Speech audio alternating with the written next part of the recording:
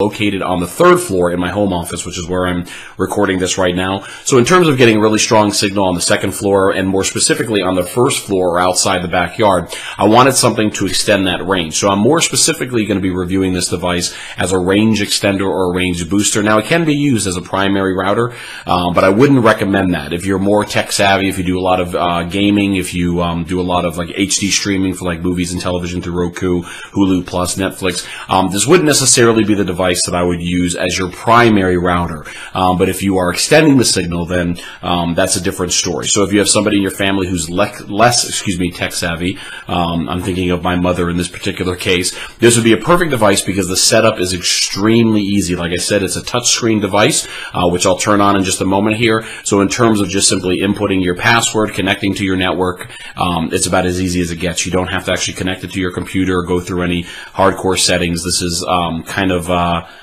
idiot-proof in terms of setting up a wireless router. But as a range extender, that's what I'm going to get to in this particular video. Now, in terms of wireless connectivity, you are looking at primarily an N router, but it is backwards compatible for B and G devices. You're looking at 300 megabits per second MIMO technology. You can connect up to 50 users at a time on the device.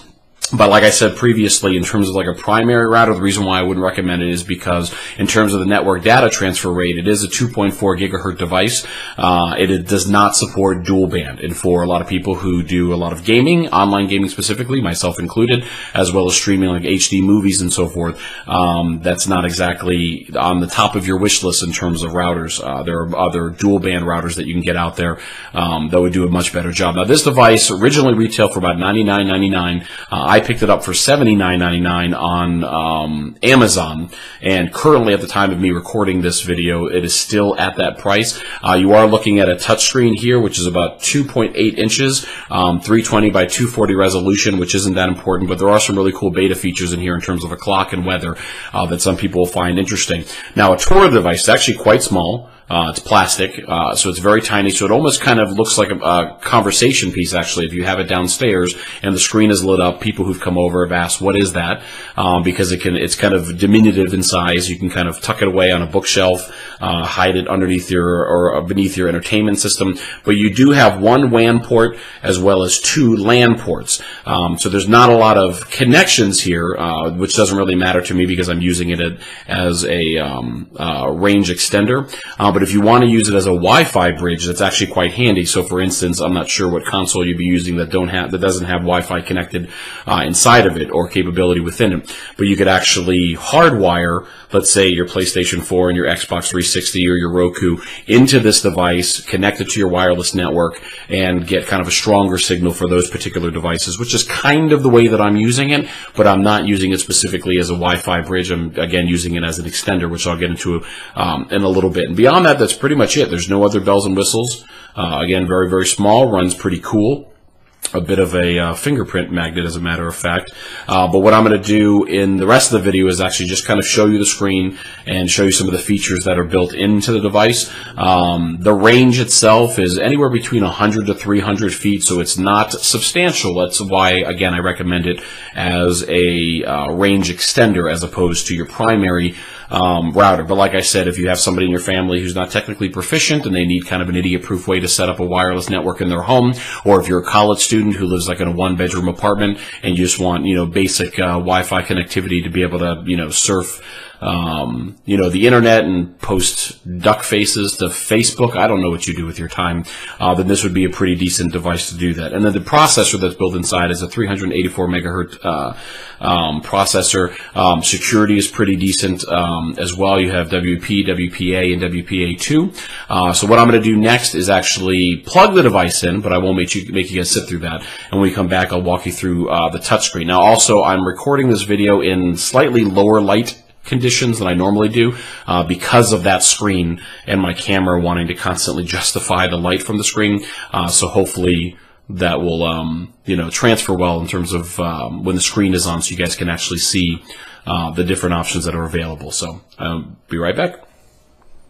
All right, so when the screen is turned on, you're greeted to this nice display, internet settings, security, wireless, range extender status. Now, I've already set this up for my network, and forgive The fact that I'm shaking around a little bit here, I'll drop it down, but it won't make the screen look as clear. But I've already configured this for my network. Obviously, when you first turn it on, I'll ask you for your primary language, where you're located, and walk you through the setup process. Like I said, it's very, very idiot-proof. But in terms of the options that you have here, when it first comes up, you would just simply hit range extender for how I'm primarily using it. And then you would just simply type in your Wi-Fi password, and that's it. It's connected. And then from there, you can connect it to other devices that you have in your house. Now, the primary way that I was using it is actually, like I said, I'm in a 3-story house, and so on the second floor, I got a pretty decent signal, nothing to complain about. But on the first floor, I got next to no signal. And if I was outside in the backyard, doing yard work or something like that, I wasn't really getting a very good Wi-Fi signal. So I wanted something to kind of extend that range. And so this is actually placed on the second floor near the living room. And what I have is I went ahead and connected my Xbox 360 to it. I connected my PlayStation 3 to it. I connected my Roku streamer to it as well. And so that has a nice strong signal. Now, before I connected this, my signal strength was probably like around 70-something, 80%. The walls that I have here in DC are kind of thick, and so Wi-Fi signals don't necessarily pass through them as well as I did when I lived in Florida. And so that's another reason why I wanted to get this extender. And you have other options here. Forgive my finger in there, but there's different wizards adding additional devices, web administrator, software updates. It does automatic software updates in the background, but you can manually push for those updates. Mine came pre-installed with the most recent update, which was nice. System logs, statistics, support, etc. And then you can also get into like beta options like the time, so it'll display on the screen. Again, if it's just sitting there in your living room and the screen is on, it's kind of a conversation piece. People ask what that cool little piece of technology is, but also, hitting the weather will come up as well. So I'm going to go ahead and stop and put my fat fingers in your face and get back to the primary screen. But like I said, I've connected devices that are pretty much staying in one place, my gaming consoles and my Roku.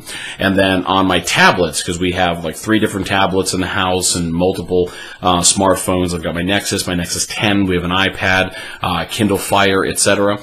So those, depending upon what I'm doing, if I want a stronger signal, I just simply saved it in all of those devices, and then I would just simply go into my Wi-Fi settings and switch in between either the Almond setting or from my primary Wi-Fi. Now, when you first set it up, it will add a little addendum to the end of your Wi-Fi network. Now, my Wi-Fi network is appropriately named Stimulated Boredom, and so when I hook this up, it actually created a network called Stimulated Boredom _Almond.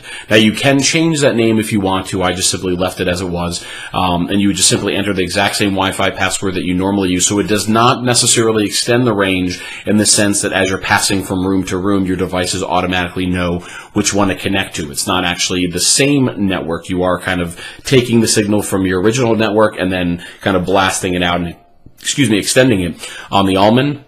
So that's where it can be kind of a pain in that you do have to manually switch to which Wi-Fi network you want to use. That's why it's perfect for how I'm using it. Because like I said, I've got my gaming consoles and other streaming devices that are pretty much staying put in my living room that are consistently connected to this and getting a much stronger signal than they were getting from my main router, which is on the top floor of the house. And then on the first floor, if I'm outside doing something, then I would just switch on my phone over to the Almond network and get a stronger signal outside so I can, listen to Spotify or podcasts and things like that on the device. So that's pretty much it.